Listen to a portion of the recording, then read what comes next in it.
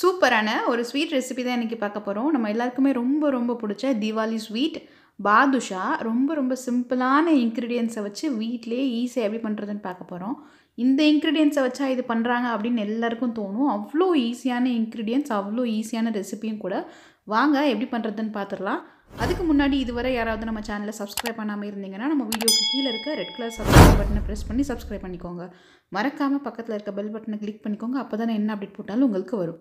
நல்லா மெதுன்னு பாதுஷா பண்ணுறதுக்கு ஒரு கப் நிறையா மைதா மாவு எடுத்துக்கோங்க. அதை ஒரு பவுலில் போட்டுக்கோங்க. இந்த ரெசிபிக்கு பேக்கிங் சோடா போடக்கூடாது, பேக்கிங் பவுடர் தான் போடணும். 1/2 டீஸ்பூன் அளவுக்கு பேக்கிங் பவுடர், நம்ம கேக் பண்ணும்போது போடுறோம்ல அது சேர்த்துக்கோங்க. பேக்கிங் சோடா கிடையாது, இட்லி மாவுக்கு போடுறது கிடையாது. அதுக்கப்புறமா ஒரு பிஞ்ச் போல் உப்பு, 4லேருந்து 5 டேபிள் ஸ்பூன் அளவுக்கு உருக்கி வச்சுருக்க நெய் சேர்த்ததுக்கு அப்புறமா அதை நல்லா மிக்ஸ் பண்ணி விட்டுக்கலாம். நெய் சேர்த்தா தான் நமக்கு பாதுஷா நல்லா சாஃப்டாக சூப்பராக கிடைக்கும். அதனால் நெய் சேர்த்துக்கோங்க. கண்டிப்பாக எண்ணெய் சேர்க்காதீங்க, நெய் சேருங்க. இப்போ கொஞ்சமாக தண்ணி விட்டு நம்ம சப்பாத்தி மாவு மாதிரி பிசைய போகிறோம். கொஞ்சமாக தண்ணி விட்டுக்கோங்க. ஒரே இதை தண்ணி விட்டுட்டிங்கன்னா ரொம்ப சாஃப்டாக வந்துடும் மாவு நமக்கு. அதனால் கொஞ்சமாக விட்டு பிசைஞ்சு எடுத்துக்கலாம். அப்போ தான் கரெக்டான பக்குவத்தில் நமக்கு கிடைக்கும் பாதுஷாவோட மாவு. இப்போ பாருங்கள், ஒரு 2-3 தடவை தான் தண்ணி ஊற்றிருக்கேன். சூப்பராக மாவு ரெடியாகி வந்துருச்சு. நம்ம சப்பாத்தி மாவு கொஞ்சம் சாஃப்டாக இருக்கும், ஆனால் இந்த பாதுஷாவுக்கு ரொம்ப சாஃப்டாக இருக்கக்கூடாது. கொஞ்சம் திட்டாக இருந்தாலும் பரவாயில்ல, அந்த மாதிரி தான் வரணும். இது என்ன பக்குவம் அப்படின்னு பார்த்தீங்கன்னா, நல்லா மாவு மாதிரி பிசைஞ்சதுக்கு அப்புறமா அதை பிரித்து பார்க்கணும். இந்த மாதிரி பிரித்து பார்த்தீங்கன்னா உள்ளே லேயராக இருக்கணும். அதுதான் கரெக்டான பக்குவம். நான் பிரித்தோடனே ஒரு லேயர் வெளில போயிருக்கு, இன்னொரு லேயர் உள்ளே இருக்குது, அதுக்குள்ளே ஒரு லேயர், இந்த மாதிரி இருக்குல்ல, இதுதான் கரெக்டான பக்குவம். இப்போ மாவு நல்லா பிசைஞ்சாச்சு. இதை ஒரு 20 நிமிஷத்துக்கு ஈரத்துணியை மேலே போட்டு மூடி வச்சிடலாம். பாதுஷாக்கு தேவையான சீனி பாகு ரெடி பண்ணிடலாம். சீனி பாகு ரெடி பண்ணுறதுக்கு மைதா 1 கப் எடுத்திங்கன்னா 1.5 கப் சீனி எடுத்துக்கோங்க. ஒருவேளை இனிப்பு கம்மியாக வேணும்னு நினச்சிங்கன்னா 1க்கு 1 கூட சேர்த்துக்கலாம். சீனி கூடவே 1/2 கப் தண்ணி சேர்த்துட்டு அதை நல்லா கொதிக்க விட்டுறலாம். அது கொதிச்சுட்டு இருக்கும்போதே இடித்து ஏலக்காய் சேர்த்துக்கோங்க. 2லேருந்து 3 ஏலக்காய் சேர்த்துக்கோங்க. நான் சின்னதாக இருக்கனால நிறைய ஏலக்காய் சேர்த்துருக்கேன். இப்போ நல்லா கொதிச்சு கரைஞ்சிருச்சு. அதுக்கப்புறமா இன்னும் கொஞ்சம் ஃப்ளேவரை இன்க்ரீஸ் பண்ணுறதுக்காக குங்குமப்பூ சேர்த்துருக்கேன். இது முழுக்க ஆப்ஷனல் தான், கொஞ்சம் கலரும் கொடுக்கும். உங்களுக்கு வேணான்னா தாராளமாக இதை ஸ்கிப் பண்ணிக்கோங்க. அதே மாதிரி ஏலக்காவும் முழுசாக போட பிடிக்கல அப்படின்னா ஏலக்காய் தூள் கூட சேர்த்துக்கலாம். இப்போ எல்லாத்தையும் சேர்த்து நல்லா கொதிக்க விட்டுறலாம். இப்போ 20 நிமிஷத்துக்கு அப்புறமா மாவு சூப்பராக உப்பி நல்லா வந்துருச்சு. இப்போ பாருங்கள், நான் பிரித்து காட்டுறேன் எப்படி லேயராக இருக்குதுன்னு பாருங்கள். இந்த மாதிரி லேயராக வரணும். இதுதான் கரெக்டான பக்குவம். ரொம்ப ஈஸிங்க இந்த ரெசிபி. ஆனால் நம்ம ஏன் வீட்டில் செய்ய மாட்டோம்னு எனக்கு தெரியல. இனிமேல் இந்த வீடியோ பார்த்ததுலேருந்து நீங்கள் வீட்டில் செய்கிறதுக்கு பாருங்கள், ரொம்ப சூப்பராக வரும். நம்ம தான் செஞ்சோமான்னு நமக்கே டவுட் வரும், அந்தளவுக்கு சூப்பராக இருக்கும். பாதுஷாக்கு சூப்பராக மாவு ரெடி பண்ணிட்டோம். அது நல்லா ஊறி பொஃப்னு வந்துருச்சு. இப்போ அதுக்கப்புறமா பாதுஷாவோட ஷேப்பை எப்படி கொண்டு வரதுன்னு பார்ப்போம். அதுக்கு ஒரு சின்ன பால் எடுத்துக்கோங்க. நம்ம எண்ணெயில் போட்டு பொரிக்கும் போது பெருசாக வரும். அதனால் சின்ன பாலாகவே எடுத்துக்கோங்க. சின்ன பாலாக எடுத்துகிட்டு நான் எப்படி பண்ணுறேன்னு பாருங்கள். லைட்டாக கை விட்டு திருப்பி விடணும். இந்த மாதிரி திருப்பி விடுறதுனால நம்ம பாதுஷா சாப்பிடும்போது பார்த்துருந்தோம் அப்படின்னா லேயராக இருக்கும். அந்த லேயருக்கு காரணம் இதுதான். இப்போ ஒரு உருண்டை எடுத்திருக்கேன். அதை லைட்டாக சென்டரில் ஹோல் மாதிரி போட்டுக்கோங்க. திருப்பி விடுங்க.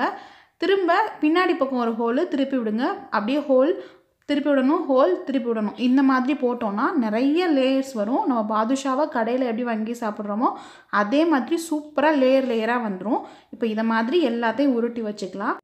ஒரு சைடில் சீனி பாகு ரொம்ப சூப்பராக ரெடியாகி வந்துருச்சு. சீனி பாகு ரொம்ப வத்திடக்கூடாது. வத்திருச்சுன்னா கண்டிப்பாக பாதுஷாக்குள்ளே சீனி பாகு இறங்காது. ஒரு கம்பி பதம்னு சொல்லுவாங்கள்ல, அந்த கம்பி பதம் வரும்போது டப்புன்னு அடுப்பை ஆஃப் பண்ணிடுங்க. அதுக்குள்ளே ஒரு 2 ட்ராப் போல் லெமன் ஜூஸ் ஊற்றிக்கோங்க. அப்போ தான் கிறிஸ்டலைஸ் ஆகாமல் அப்படியே வச்சுருக்கோம் தண்ணியாகவே. அதனால தான் கொஞ்சமாக லெமன் ஊற்றுனது, ரொம்ப அதிகம் ஊற்றாதீங்க, ஃப்ளேவரே மாறிடும். இப்போ சூப்பராக சீனி பாகு ரெடி பண்ணி வச்சுட்டோம்.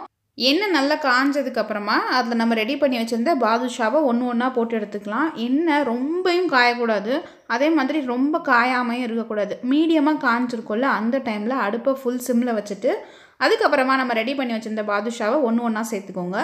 ஒன்றா சேர்த்து அது ரொம்ப மீடியமாக அப்படியே பொன்னிறமாக வர அளவுக்கு வேக விடணும். இது குறைஞ்சது 7லேருந்து 8 நிமிஷமாவது ஆகும். ஆனாலும் அவசரப்பட்டு அடுப்பை ஹையில் வச்சிட்டிங்கன்னா கலர் சேஞ்ச் ஆயிரும். ஒரு பக்கம் ப்ரௌன் கலரில் இருக்கும், ஒரு பக்கம் வெள்ளை கலரில் இருக்கும், ஒரு பக்கம் கருப்பு கலரில் இருக்கும். அதனால் வந்து அடுப்பை ஃபுல் சிம்மில் வச்சுருங்க. சிம்மில் வச்சு பொறுமையாக 7லேருந்து 8 நிமிஷத்துக்கு வேக விடுங்க. இப்போ கரெக்டாக 7 நிமிஷத்துக்கு அப்புறமா எப்படி ஒரே மாதிரி வெந்து வந்திருக்குன்னு பாருங்கள். இந்த மாதிரி கலர் வரணும். ரொம்ப ஜாஸ்தியும் கலர் வரணும்னு அவசியம் கிடையாது. நம்ம பாதுஷா பார்த்துருப்போம்ல, இந்த கலரில் தான் இருக்கும். அதனால் இன்னொரு 1 நிமிஷத்துக்கு பின்னாடி பக்கம் திருப்பி விட்டு வேக வச்சுட்டு அடுப்புலேருந்து எடுத்துடலாம். அடுப்புலேருந்து எடுத்து டைரெக்டாக அப்படியே சாப்பிட்டாலும் அவ்வளோ சூப்பராக இருக்கும். நல்லா க்ரன்ச்சியாக மொறு மொறுன்னு இருக்கும். நம்ம பாதுஷா அப்படின்னு சொன்னனால கண்டிப்பாக சீனி பாகில் போட்டு தான் எடுக்கணும். அதனால் இப்போ சூப்பராக எடுத்தாச்சு. இந்த கலர் வந்ததுக்கப்புறமா எடுத்துருங்க. இந்த இடத்துல தான் நம்ம ரொம்ப கவனமாக இருக்கணும். அடுப்புலேருந்து எடுத்து அப்படியே டைரெக்டாக சீனி பாகில் போடணும். அதே டைமில் சீனி பாகு நல்ல ஹீட்டாக இருக்கணும். எவ்வளோ ஹீட்டாக இருக்கோ அவ்வளோ சீக்கிரத்தில் பாதுஷாக்குள்ளே இறங்கும். நீங்கள் சீனி பாகு சூடு இல்லாமல் இந்த பாதுஷாவை தூக்கி அதுக்குள்ளே போட்டிங்கன்னா கண்டிப்பாக சீனி பாகு உள்ளே ஏறவே ஏறாது. ஒருவேளை சீனி பாகு ஆறி இருந்துச்சுன்னா கூட அடுப்பில் வச்சு லைட்டாக ஹீட் பண்ணிவிட்டு அதுக்கப்புறமா பாதுஷாவை போட்டுடுங்க. அப்போ தான் சீக்கிரமாக உள்ளே ஏறும் சீனி பாகு. ஒருவேளை சீனி பாகை நீங்கள் ரொம்ப காய்ச்சிட்டிங்கன்னா, ரொம்ப ஸ்டிக்கி ஆயிடுச்சுன்னா கண்டிப்பாக இந்த டைமில் ஏறாது. அதுக்காக தான் கொஞ்சம் தண்ணியாக இருக்கும்போதே போட சொன்னது. இப்போ சூப்பராக பாதுஷா ரெடி பண்ணியாச்சு. இது கரெக்டாக 7லேருந்து 8 நிமிஷம், ஏன் ஒரு 10 நிமிஷம் கூட ஊற வைங்க. அதுக்கு மேலே ஊற வைக்கணும்னு அவசியம் கிடையாது. ஏன்னா 10 நிமிஷத்துக்கு அப்புறம் ஊற வச்சோன்னா வெளியில் இருக்க லேயரும் ரொம்ப சாஃப்டாகி போயிடும். நம்ம பாதுஷா எப்போவுமே வெளியில் நல்லா க்ரன்ச்சியாக இருக்கும், உள்ளே நல்லா சாஃப்டாக இருக்கும். அதனால் 10 நிமிஷம் ஊற வச்சா போதும். 10 நிமிஷத்துக்கு அப்புறமா எடுத்து அப்படியே சர்வ் பண்ண வேண்டியது தான். இதுக்கப்புறம் அடுப்பில் இருக்கணும்லாம் அவசியம் கிடையாது. அடுப்புலேருந்து கீழே இறக்கி வச்சுட்டே ஊற வைக்கலாம் 10 நிமிஷம், ஒன்றும் பிரச்சனை இல்லை. இப்போ சூப்பரான நல்லா மெதுன்னு பாதுஷா செம்மையாக ரெடி பண்ணியாச்சு. கண்டிப்பாக இந்த ரெசிபியை ட்ரை பண்ணுங்கள். உங்கள் எல்லாருக்குமே ரொம்ப ரொம்ப பிடிக்கும். பாதுஷா பண்ணுறதுக்கு நிறையா பேர் தயிர் அப்புறமா பால் ஊற்றி பிசைவாங்க தண்ணிக்கு பதிலாக. அந்த மாதிரி பிசையும் போது இன்னும் கொஞ்சம் சாஃப்டாக கிடைக்கும் பாதுஷா. ஆனால் அதை ரொம்ப நாள் நம்ம வச்சு சாப்பிட முடியாது. அன்றைக்கே காலி பண்ணணும், இல்லை அன்றைக்கி மறுநாளே காலி பண்ணணும். தண்ணியில் பிசையும் போது குறைஞ்சது 15லேருந்து 20 நாள் வரைக்கும் வச்சு சாப்பிடலாம். அதுக்காக தான் நான் தண்ணியில் பிசைஞ்சேன். உங்களுக்கு பாலில் பிசையணும் அப்படின்னு தோணுச்சுன்னா நீங்கள் பாலில் கூட பிசையலாம். சேம் இதே மாதிரி தான், பால் எவ்வளோ தேவைப்படுதோ அவ்வளோ பிசைஞ்சு இந்த கன்சிஸ்டன்சிக்கு கொண்டு வந்துட்டு அதுக்கப்புறம் எப்பவும் போல் பண்ண வேண்டியது தான். தயிர் மட்டும் ஒரு 1.5 டேபிள் ஸ்பூன் அளவு சேர்த்துட்டு அந்த மாதிரி பிசைஞ்சுக்கோங்க. இல்லை தண்ணியிலே வேணும் அப்படின்னு நினச்சா தண்ணியிலே பண்ணுங்கள். ரெண்டுமே சூப்பராக தான் இருக்கும் கண்டிப்பாக. இப்போ இந்த ஹோல் இருக்குல்ல, அந்த ஹோலில் கொஞ்சம் கொஞ்சமாக சுகர் சிரப்பை ஊற்றி விட்டுருங்க. அப்படி ஊற்றி விடும்போது அந்த ஹோல் வழியாக உள்ள வரைக்கும் நல்லா டீப்பாக போய் ஊறி இருக்கும். அப்போ சாப்பிடும்போது நல்லா சாஃப்டாக இருக்கும். குறைஞ்சது 1 மணி நேரத்தில் இந்த ஸ்வீட் பண்ணி முடிச்சு நம்ம பிளேட்டுக்கே வந்துடும். அவ்வளோ ஈஸியாக அவ்வளோ ஃபாஸ்ட்டாக பண்ணக்கூடிய ரெசிபி இது. கண்டிப்பாக இந்த ரெசிபி ட்ரை பண்ணுங்கள். உங்கள் வீட்டுக்கு கெஸ்ட் வந்தால் கூட இதை பண்ணி கொடுங்க. ரொம்ப என்ஜாய் பண்ணி சாப்பிடுவாங்க. மேலே கொஞ்சம் டெக்கரேட் பண்ணுறதுக்காக பாதாமை கட் பண்ணி போட்டிருக்கேன். உங்களுக்கு நட்ஸ் வேணும்னா வேறு எந்த நட்ஸ் வேணாலும் சேர்த்துக்கலாம். இப்போ உள்ளே எவ்வளோ சாஃப்டாக இருக்குன்னு பார்க்கலாமா? இங்கே பாருங்கள், எவ்வளோ ஜூஸியாக இருக்குது பார்த்தீங்களா? உள்ள வரைக்கும் நல்லா வெந்திருக்கு. ஏன்னா நம்ம 7லேருந்து 8 நிமிஷத்துக்கு வேக வச்சுருக்கோம் இல்லையா? அதான் நல்லா வெந்திருக்கும். கண்டிப்பாக இந்த ரெசிபியை ட்ரை பண்ணி பாருங்கள். இப்போ வீடியோ பிடிச்சிருந்தா மறக்காம நம்ம சேனலுக்கு லைக் பண்ணுங்கள், ஷேர் பண்ணுங்கள், கமெண்ட் பண்ணுங்கள். சொர்க்க நடு சொர்க்கம் யூடியூப் சேனலுக்கு சப்ஸ்கிரைப் பண்ணிட்டு பக்கத்தில் இருக்க பெல் பட்டனை கிளிக் பண்ணுங்கள்.